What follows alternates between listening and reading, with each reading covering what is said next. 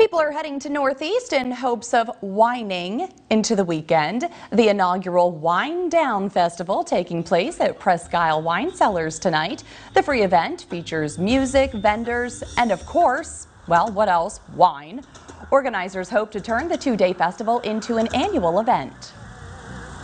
I think it's good for other people to be entertained and kind of get their mind off of things, and then it helps people like the vendors get a little bit of business. These are all small town people with small businesses. They're trying to get those rolling, so even the bands. This event helps really everybody involved.